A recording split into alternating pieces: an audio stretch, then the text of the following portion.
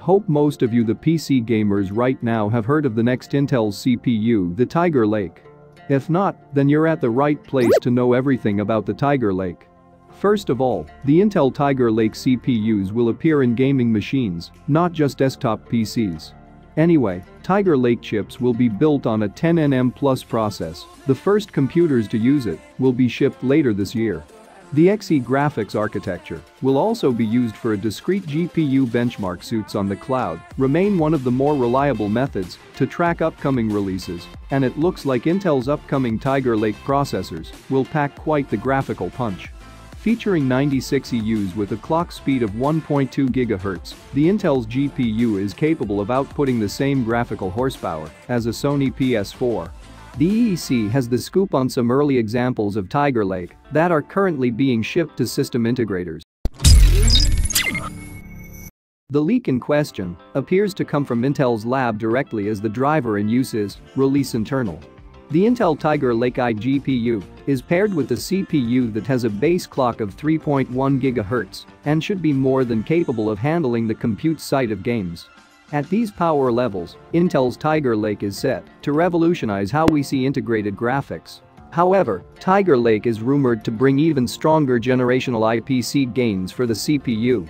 According to Intel's Greg Bryant, who spoke last month at CES 2020, Tiger Lake will deliver a double-digit performance uplift compared to Ice Lake. And when it comes to the integrated Xe GPU, Intel says that it will offer a huge leap in performance over the Gen 11 graphics in Ice Lake. It would make sense that Intel is sending out these development boards so that its partners can begin the process of developing their next-generation consumer laptops and mobile workstations that will be built around Tiger Lake. The standard Tiger Lake processors, the low-power mobile successors to the current 10th Gen Ice Lake CPUs, have moved into the beta phase of testing out with their respective laptop manufacturers. That likely means we'll see Tiger Lake machines in production for the lucrative back-to-school market around September, and that computers is going to lousy with Tiger Lake laptops ahead of launch. Intel's Tiger Lake H will be the first time we'll see the 10nm process given a heap of power and hopefully hefty and a sustained clock speeds too. The H-series processors have traditionally been 45-watt parts and been capable of hitting impressively high frequencies to complement the discrete GPUs they're normally paired with in gaming laptops. Strangely, it seems that the new standard will not be faster than Thunderbolt 3. The details are scarce, but Intel says it's 4 times faster than USB 3.1 at 10 GB per second, meaning it tops out at 40 GB per second. The same speed as V3. The new Thunderbolt standards use the same plug as USB-C and compatible with it. Late last month, benchmark numbers for a 4-core to 8-thread Tiger Lake U processor clocked at 2.3 GHz leaked to the internet. While overall performance for the processor was commendable, what was very notable was its dominant single-core performance compared to even the Core i7. Intel's Tiger Lake mobility processor is essentially the DG1 in a mobility form factor, considering the specs and architecture. They are exactly the same. The only difference is of the power draw, and depending on whether this is a 25-watt part or a 15-watt part would make a huge difference.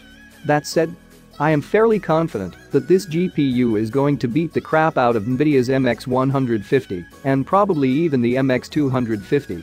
In fact, to that effect, I am hearing that Nvidia will be slashing prices of its entry-level lineup and is preparing the MX350 to go up against Tiger Lake. Sadly though, despite the fact that a 45-watt mobile processor would be getting awfully close to desktop specifications, it doesn't look like we're going to get a Tiger Lake S series of desktop chips to worry the best CPU for gaming lists. There is still yet another 14nm generation set to drop ahead of the first 10nm desktop processors. This have the name? Rocket Lake S.